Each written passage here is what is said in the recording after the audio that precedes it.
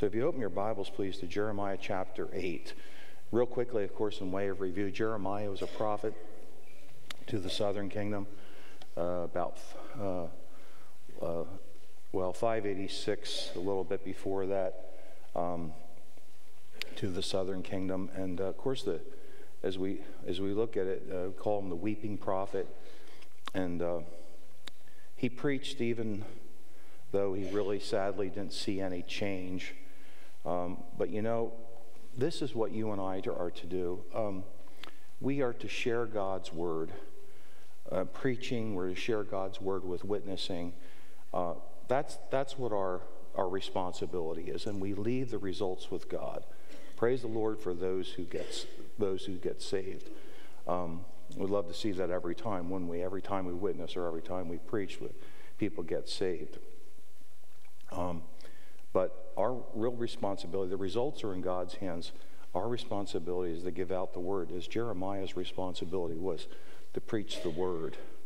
And you do all you can, and you and I should do all that we can to help people see the truth of God, know the truth of God, and believe the truth of God, and obey the truth of God. This is your objective. This is my objective, for people to know God's word and to live it. And that was Jeremiah's. Well, in Jeremiah chapter 8, and then we'll quickly go over review, but as more of an informal Bible study, would you just follow? You don't have to stand, but I'm going to read verses 8 through 17. You know what? I'm going to go 8 through 22. It's a little long passage, but I want to ask this question, and you just follow with me. Is more or less this the theme. And as I read this scripture, and you follow with me, what is the result of rejecting God's word? What are the results of rejecting God's word? When people know what God says, but they reject it, what will happen? What will happen? Verse 8. How do you say, we are wise, and the law of the Lord is with us? Lo, certainly in vain made he it. The pen of the scribes is in vain. The wise men are ashamed. They are dismayed and taken. Lo, they have rejected the word of the Lord. And what wisdom is in them? Therefore will I give their wives unto others, and their fields to them that shall inherit them. For every one from the least even unto the greatest is given to covetousness, from the prophet even unto the priest. Every one dealeth falsely. For they have healed the hurt of the daughter of my people, slightly saying, peace, peace, when there is no peace. Were they ashamed when they had committed abomination? Nay, they were not ashamed, neither could they blush. Therefore they shall fall among them that fall. In the time of their visitation they shall be cast down, saith the Lord. I will surely consume them, saith the Lord. There shall be no grapes on the vine, nor figs on the fig tree, and the leaf shall fade, and the things that I have given them shall pass away from them. Why do we sit still? Assemble yourselves, and let us enter into the fenced cities, and let us be silent there. For the Lord our God hath put us to silence, and hath given us water of gall to drink, because we have sinned against the Lord. We looked for peace, but no good came, for a time of health, and behold trouble. The snorting of the horses was heard from Dan, that's the far north. The whole land trembled at the sound of the neighing of the strong ones, for they are come and have devoured the land, and all that is in it, the city and those that dwell therein. For, behold, I sent serpents and cockatrices, that's poisonous snakes, among you, which will not be charmed. You can't charm them. And they shall bite you, saith the Lord. When, and many believe this is a prayer of Jeremiah, when I would comfort myself against sorrow, my heart is faint within me. Behold, the voice of the cry of the daughter of my people, because of them that dwell in a far country, of course that's Babylon. Is not the Lord in Zion? Is not her king in her? Why have they provoked me to anger with their graven images and with strange vanities? The harvest is past. The summer is ended. And we are not saved. For the hurt of the daughter of my people am I hurt. I am black. Astonishment hath taken hold of me. Is there no balm in Gilead? Is there no physician there? Why then is not the health of the daughter of my people recovered? Well, let's pray, shall we, and ask God to bless our study. Father, I thank you so much for the opportunity we have to gather as your people, to pray with and for each other. Thank you that those who were able to come out tonight, and pray your blessing on them. Thank you for those who are watching live stream. Pray your blessing on them. We think of our other ministries going on now with the Awana program. Bless that, we pray. We also think of the parenting series. Bless that ministry. And also we pray and thank you for answers of prayer for Don's brother, and continue to meet his needs. And I pray all will go well for his wife's surgery tomorrow. We pray now you bless your word to our hearts and lives. And again, thank you for your goodness and grace and your blessings to us. Pray for Pastor and Jody to have a wonderful, happy, joyful, safe, and blessed trip to and from Canada. And bless mightily their niece's wedding this weekend. In Jesus' name, amen. All right, real quickly, as we take our little green handout here, and just a couple weeks ago when we review, Jesus alluded to Tophet, which was become the reference of hell in the New Testament. In other words, he used outside of Jerusalem. It was the dump. It was the burning dump. It was the garbage. And it continually burned. And hell was the place of future employment called Gehenna, or the Gehenna of fire. This was originally the valley of Hinnom, south of Jerusalem, where the filth and dead animals of the city were cast out and burned, a fit symbol of the wicked and their future destruction. Remember, Jesus described hell as a place where the worm dieth not, and what? The fire is not what? Quenched. A very awful place. The prophet and all prophets, a prophet is a spokesman for God. What was his job? What was his responsibility? Well, he was a servant of the Lord. He served God. And his purpose was to repeat, review, and revive God's truth for the people to know, believe, and obey what God says. Very simple. But in other words, he repeated. Wasn't really any new type revelation, but going back to what God said, reviewing it, say, we need this now. And God's truth for the people to know what he says, to believe what he says, and that's trust what he says, and then obey what he says. I love in Psalm 100, it says, his truth endureth to all generations. Isn't that wonderful? That this precious book that God has given us, it's for the here and now. It's for not only our children, but our grandchildren and our great-grandchildren. His truth endureth to all generations. What a joy that is. All right, the rejection of restoration. Well, we looked here at the, sadly, the rejection. If you turn to page 2, we found that if we receive God's word and then apply it, our fellowship with God will be restored. We're going to learn a very important principle tonight. We won't get through, I don't think we'll get through the whole little handout that I gave you. But I really want us to focus on one major biblical principle. And we'll look at that. But in way of review, it was from the leaders down to the people. You know, they say everything rises and falls on what? Leadership. And that is important. But you know what? You and I are responsible to live for God. You know, even if our leaders fail us, you and I are still responsible. It makes it more difficult, doesn't it, if our leaders fail us? And yet you and I have that responsibility. Live for God no matter what. You put God first in your life no matter what. You know, Martin Luther said, God and I are a majority.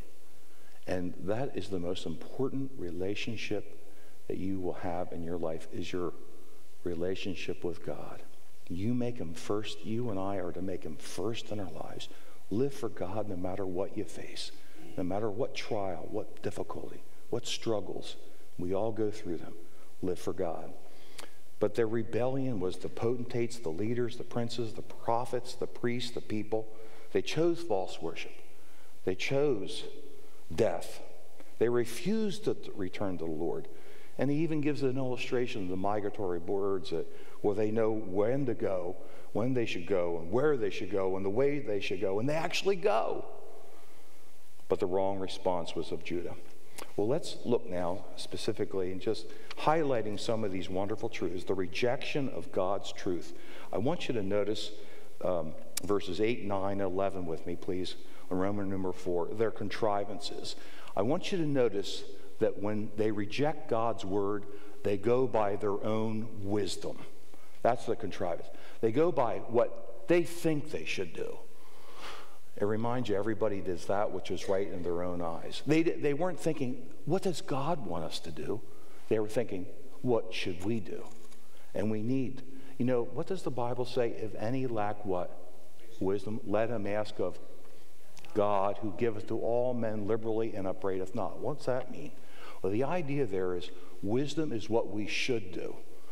When I meet people in the hospital and they have illnesses, and I pray, what I always pray? I pray, Lord, to lead the medical personnel. We're going to look a little bit at medicine tonight. But I ask the Lord to lead the medical folks to do the very best for whatever is needed for that person, the very first. You see, how many of you have ever had surgery? Anybody here? Oh my. Not too many. No, it seems like everybody raised their hand, okay? How many just love their surgery? No, okay. And, well, if you that, well, and you're all here, so it probably pretty good, okay? It worked out pretty well. All right. But in other words, and how many, before your surgery, you had to have some tests? Anybody here, you had to have an MRI or an X-ray, right? And boy, sometimes, stress tests, and they're hard, they're difficult, like, wow, But those tests provide knowledge. In other words, what's going on? Not putting doctors down. I mean, my grandfather and my uncle were medical doctors, but they're mechanics of the body. They're mechanics of the body. That's what they are. They've studied and thought of studying, but how our body works. How anybody think we just happened is ridiculous, isn't it not? I mean, we're designed by a designer, God Almighty, and he makes it all work together. It's wonderful. We're marvelously made. But when something isn't working right, okay, well, we got to find out what isn't working right and why isn't it working right. So you go through these tests. Well, the tests provide knowledge, okay? And knowledge is what you could do, okay? In other words, I look at this is the situation we could do. We could have surgery. You could have medicine. You could have therapy. And maybe sometimes you don't do anything, okay? And that's knowledge is what you could do. But wisdom, we need knowledge. But wisdom is a little bit more specific. Wisdom is what you should do. See the difference? In other words, what I could do, I need that knowledge. You got to go through those tests, even though they're hard to go through and they're sometimes unpleasant. And yet, it provides the medical personnel knowledge of what's going on. Okay, this is how we can tackle this. This is how we can treat this. This is what we can do in wisdom. But see, they went by their own wisdom. They weren't asking for God's wisdom. So notice 8, 9, and 11. How do you say we are wise, and the law of the Lord is with us? Lo, certainly in vain made it. The pen of the scribes is in vain. The wise men are ashamed. They are dismayed and have taken. They have rejected. See, they rejected God's wisdom. They rejected, want us to say, the word of the Lord. And wisdom, and what wisdom is in them? Is in them. Well, they don't have God's wisdom. They go by their own wisdom. The worldly wisdom. The worldly way. And then verse 11. For they healed the hurt of the daughter of my people, saying, peace, peace, when there is no peace. And there is no peace. Isaiah says there's no peace with the what? With the wicked, right? No peace. But then also, notice their covetousness. So the contrivances, and then their covetousness. Verse 10, notice, therefore I will give their wives and others. This is sad. In other words, it's judgment. and their fields to them that shall inherit them. For every one of them, least unto the greatest, is given to covetousness. Covetousness. In other words, it was greed. I want more, more, more. Give me, give me, give me. Thou shalt not covet. The 10th commandment, right? Give me, give me, give me, give me, give me, give me. Now, it's not wrong to want nicer things. That's not sin in and of itself. But if that's what you and I dwell on, that's what God's talking about. You don't dwell on it. Be thankful for what you have. Be thankful. Be content. Apostle Paul said he learned to, whatever he faced in life, he said, you know what, I guess what, I'm content because God's with me. God's there. God has a purpose. But oh my, isn't that sad? Notice what it says there. Given from the greatest is given from the prophet, from the spokesman, for a man who's supposed to represent God to the people. And a priest was a man representing the people to God. They were all given to covetousness. And notice what it says with me, please. Everyone dealeth falsely, and deceit falsely. Well, what are the consequences? The contrivances, the covetousness. Notice in the outline there, the consequences. Bitterness of spirit. Verse 11 with me. For they have healed the hurt of the daughter of my people, saying, peace, peace, when there is no peace. And then skipping down to verse 14. Why do we sit still? Assemble yourselves, and let us enter into the defense cities. And let us be silent there, for the Lord our God hath put us to silence, and given us water of gall to drink, because we have sinned against the Lord. We have rejected God. We've broken his law. We've gone against his truth. And sadly, there's bitterness of spirit. Bitterness. What does the Bible tell? Let no bitterness, right? We're not to be bitter, all right? That's a sin, is to be bitter.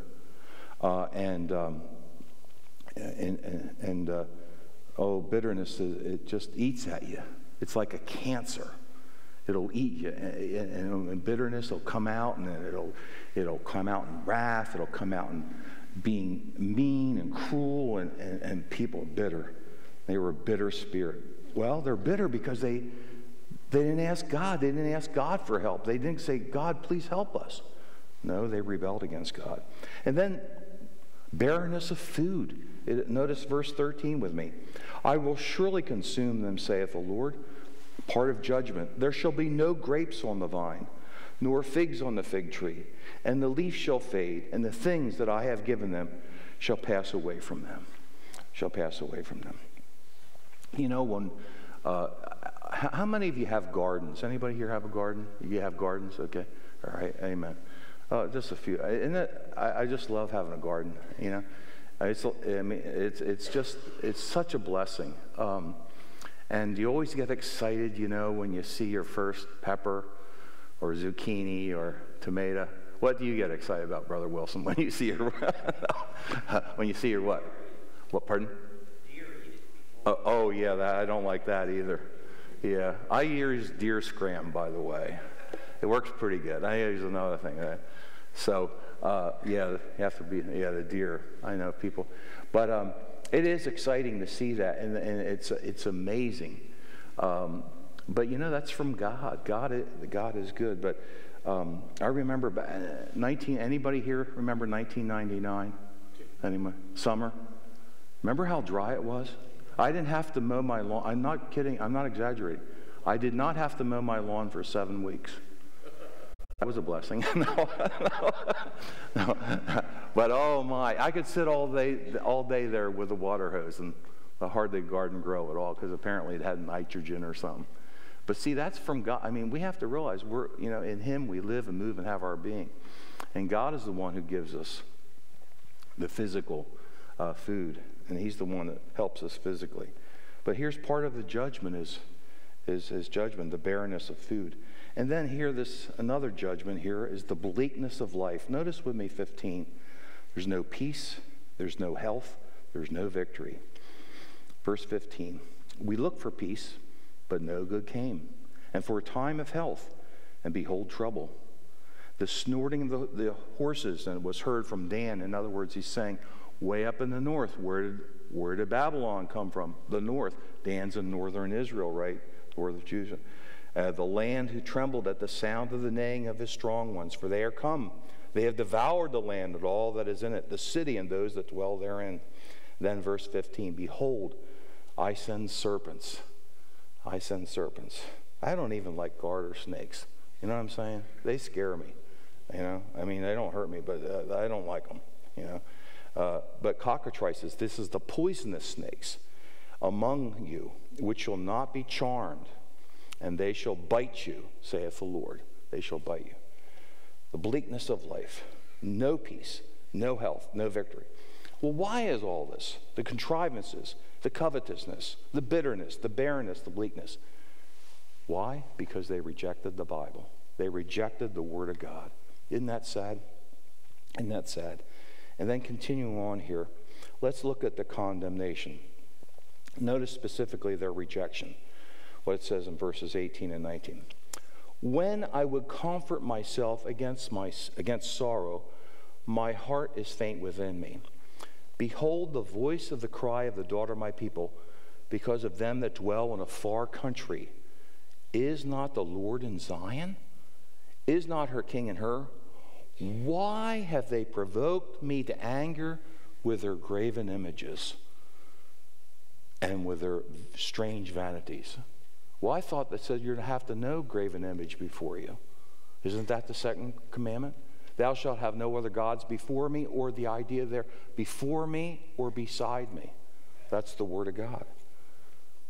You say, well, Pastor, even in the New Testament, the Apostle John, writing his first letter, 1 John 5:21 says, he's writing to believers. You know what he says? Little children, keep yourselves from what?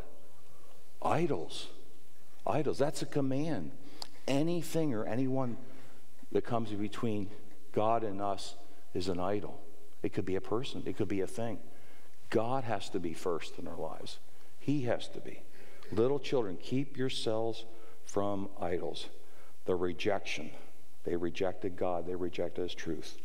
And what was their result? Verses 20 and 21. Notice this is sad. The harvest is past. In other words, what it was saying is, you know what? It's too late. It's too late. It's too late. Folks, when you hear the Word of God, it says, well, I'll put that off. I'll put that, yeah, I know. I'll put that off. You know, behold, the day is the day of salvation. Amen? And by the way, the Apostle Paul in Corinthians is quoting Isaiah. That when we hear the gospel, that's when we're to believe the gospel. Okay? We don't have any guarantees for tomorrow. We don't. None of us do. But the harvest is past, the summer has ended, and we are not saved. Boy, that would be a message in and of itself. For the hurt of the daughter of my people am I hurt. I am black. Astonishment hath taken hold of me. It's too late. It's too late. However, sadly, notice the refusal of restoration. And this is where I want to focus in on the next couple minutes. Very, very important. Notice with me, please. It says this.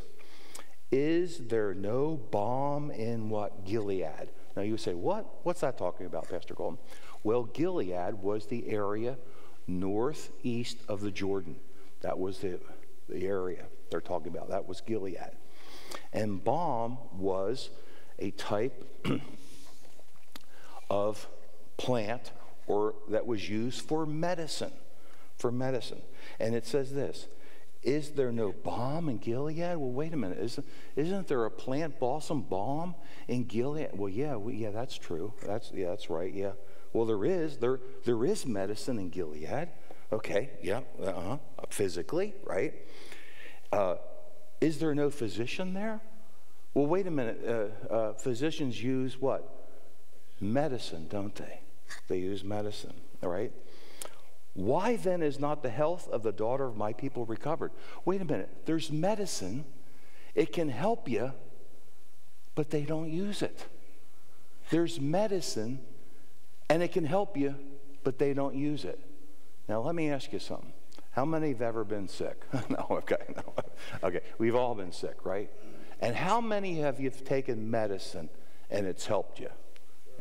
Amen, right? Absolutely. Absolutely. Because, in other words, you don't feel well, you have an illness, and you take medicine, and it helps you to feel better. It helps you to get better, right? Physically. Physically. Well, what's this really talking about? Is this really dwelling? Now, for example, physically, this balsam balm, this helped out with some physical ailments, such as it could help out with snake bites. It could help out with pleurisy, which is almost like a pneumonia, cough, sciatica with a back trouble, epilepsy, vertigo, asthma, and the flu. And the flu. It was a medicine that could be used for many, many things. But there is something ironic. Well, there is something that you have to do with medicine. You gotta what? You gotta receive it. You gotta take it. Here you have an illness and say, oh, there's the medicine. Okay, but you don't take it. Is it going to help you? No, you yourself. I can't take the medicine for you, can I? You can't take the medicine for me. You yourself have to take that medicine. Well, I think we see the spiritual application so well. And let's look at this. This is not in our hymn books, and I put the words in here. I haven't heard this hymn in a long time, but notice what it's saying. In other words, the balm in Gilead, just as we are sick physically, when we are sick spiritually, guess what? We have to take the medicine. We have to take the medicine spiritually. And you know what that medicine is spiritually? It's God. And as New Testament believers, it's God through whom? The Lord Jesus Christ. It's through Christ. It's through Christ. I am the way, the truth, and the what? No man cometh to the Father but by what? Me. It's through Christ. It's through Christ. But I have to receive him. I am a sin-sick soul. You are a sin-sick soul. But if we take Christ, he helps our sin-sick soul. That's why he came, to die for our sin and to rise again. And this old spiritual says this, there is a balm in Gilead. It's there to make the wounded whole. A balm in Gilead to heal the sin-sick soul. Sometimes I feel discouraged and think my work's in vain. But then the Holy Spirit revives my soul again. Don't ever feel discouraged, for Jesus is your friend. And if you lack knowledge, he'll never refuse to lend. In the next page, on page 4, if you cannot preach like Peter, if you cannot pray like Paul, you can tell the love of Jesus and say he died for all. That's what it's all about. Accepting God's medicine. Accepting God's balm for the soul. And that's the Lord himself. Even Jonah said, salvation is of the what? Lord. Jonah 2:9. It's from God. God is the one. Now, go back real quickly with me, please, to page 2, the bottom of page 2. You see, the medicine was there. You see, God was there. Come to me. Get right with me. Repent. Believe me. Trust me. Put your faith in me. But here it is, the end. But they refuse to use and apply the cure. Note the invitation is from God himself. Now, I want you to turn real quickly, okay? I want to go through these verses real quick. But would you notice with me, please, Isaiah chapter 1. Can you turn there real quick? 150 years before, Isaiah says this. Now, I want you to notice that it's God himself who is offering us the medicine. It's God himself who is offering the cure for a sin-sick soul. It is God himself who is offering to be for us to know him, to have a relationship with him, and it's God himself who offers to restore our fellowship with him. Isn't that exciting? That is so wonderful. But I want you to notice in Isaiah 1, verses 16, I have the references there. I'll read it real quick. Wash you, make you clean, put away the evil from your doings, from before mine eyes. Cease to do evil, learn to do well, seek judgment, relieve the oppressed, judge the fatherless, plead for the widow. He's saying, hey, get right with me. Go by my word, right? But verse 18, notice what it says in Isaiah chapter 1, verse 18. Come now, let us reason together. Saith the Lord, though your sins be as dark red, they shall be white as snow. Though they be red like crimson, shiny red, they shall be as wool. I want you to notice it's God himself who gives the invitation, isn't it? Who says, get right with me. Have a relationship with me. Have fellowship with me. Your fellowship restored. And then real quickly, I just want to read Isaiah 55, where it says, you don't have to turn there, I'll just read it. Ho, everyone that thirsteth, come ye to the waters. He that hath no money, come ye, buy, eat, yea, buy wine and milk without money, without price.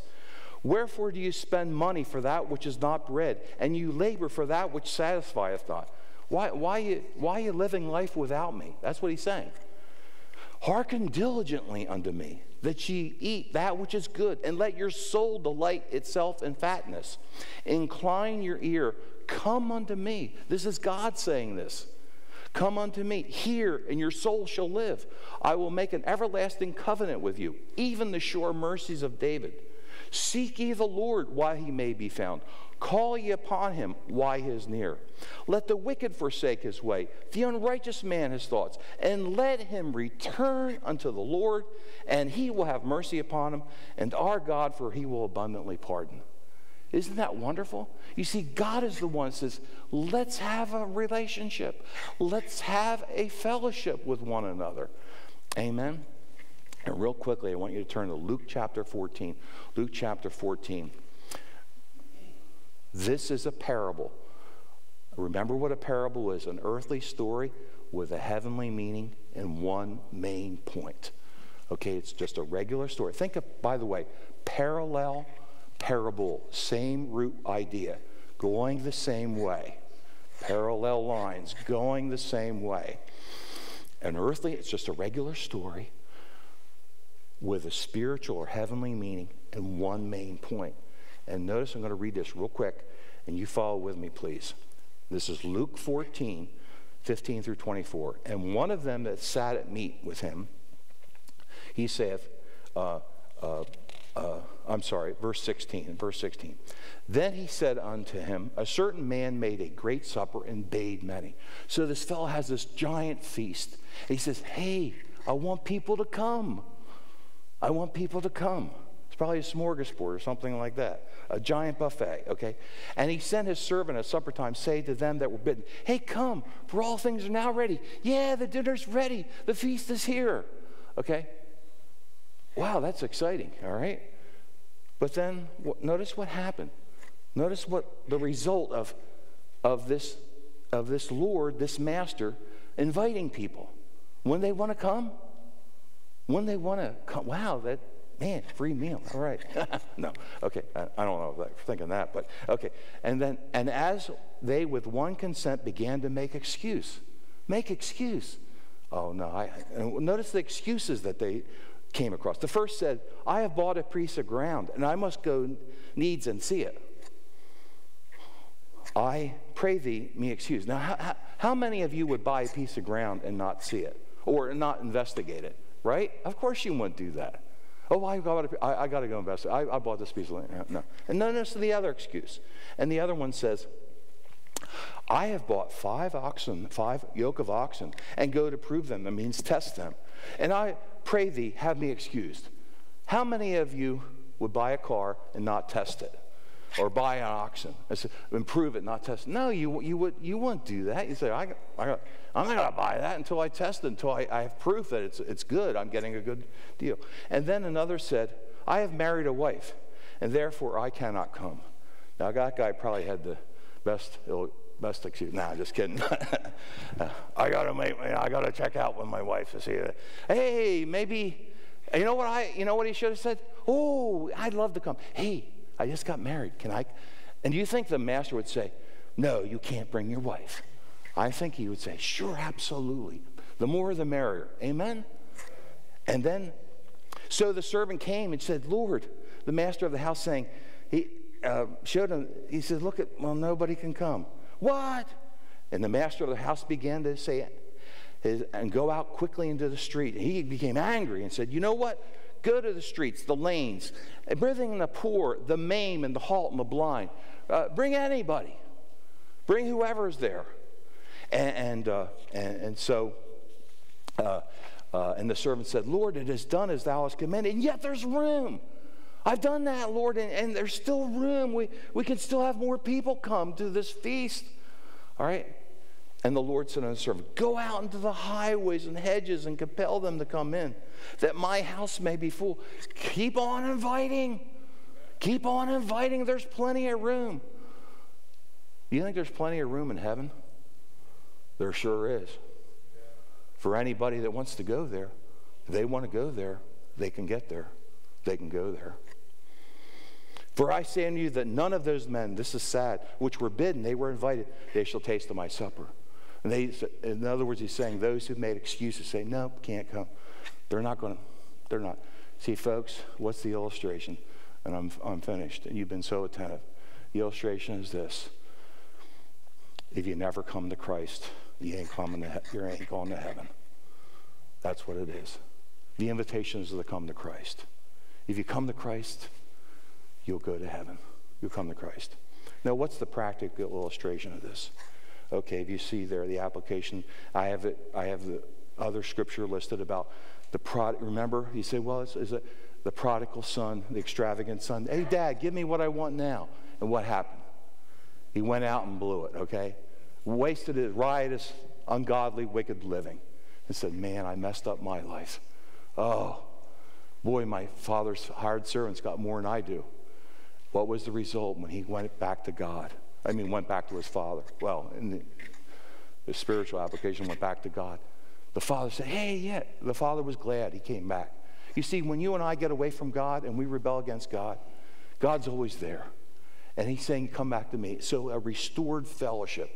God wants a restored fellowship. God wants a relationship with you and with me and with everyone. Simply this.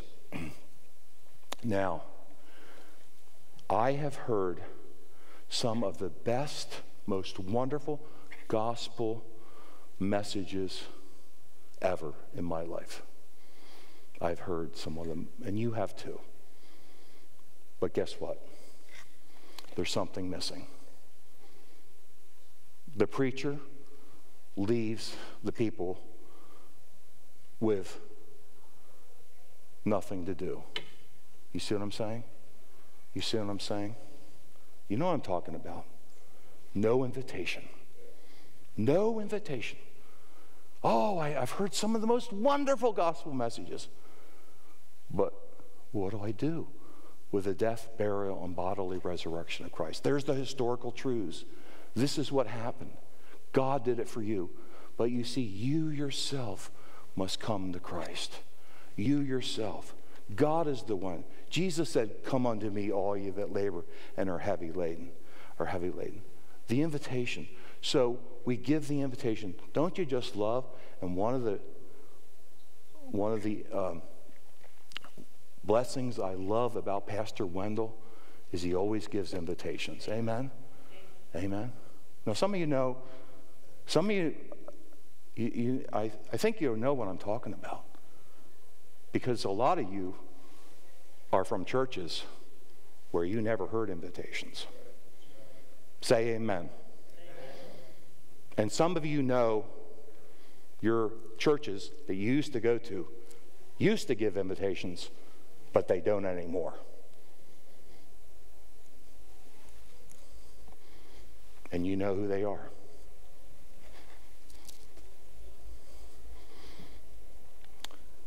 I think when we witness, when we preach, now I'm preaching to the choir tonight, and if you've never asked Jesus to be your Savior, make sure you have it. Don't leave here. You say something to me, say, Pastor Coulton, I want Jesus as my Savior. I'd be glad to lead you in prayer. People make fun of that. They make fun. Oh, just say a prayer and go to heaven. Well, the Bible says, for whosoever shall call upon the name of the Lord shall be saved. And by the way, we ever stop giving invitations here, I'm out of here. I'm going to tell you right now. And I'll stand before the judgment seat of Jesus Christ. There was a church in Florida that Pam and I went to a couple of years. And you know what I told her? By the way, the graduates are from a college in Florida. I'm going to be blunt. I said, honey, I'm not going back to that church because I can't get saved. I don't know what to do with Jesus Christ. My wife and I are from liberal Protestant backgrounds. We wouldn't know what to do, and said, you need to ask Jesus to be your Savior. And when we witness, I've had people say, and draw in the net. I'm trying to be as practical here and loving as I can. When you and I witness, it's a lot easier for me to preach to the whole crowd than it is for one-on-one. But when you talk, when you witness, and you get an opportunity to give the gospel, you should say to that person, sir, would you want to trust Jesus as your Savior? I've had people say this, and I can't force them. It has to be them. But they say, no, I have to think about this a little bit more. Thank you for asking. I said, okay. But I said, make sure you do. Sometime, you never know. Again, we don't know guarantees for tomorrow.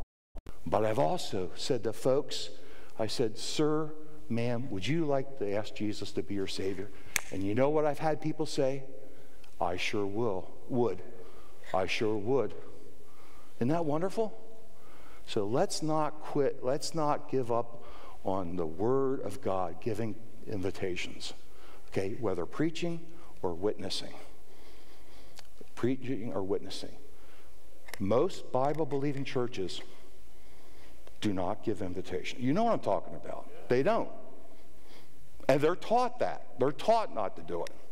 In some of our schools that we would approve, they're taught, don't you do it. I don't know why. That's out of the pit of hell. That's from the devil. He doesn't want people deciding for Christ. He doesn't want people trusting for Christ. But may we always, always have love in our hearts and invite people to Christ. If you haven't been saved, I invite you to ask him right now to be your Savior. Jesus, I believe you died for me, were buried, rose again. Please come into my heart. Be my Lord. Be my Savior. Childlike faith. Let's pray. Father, thank you so much for the Word of God. Thank you that you are the one that loved us so much, and you are the one that beckons us to come to you. And Lord, if we come to you, you will receive us. You will not reject us. Help us to always be sensitive to your word, to your truth. Thank you for these dear folks. Please help us in preaching. Please help us in our witnessing to tell people the gospel, and Lord, to encourage them to trust your Son as their Savior. Thank you for it all. In Jesus' name, amen. Thank you.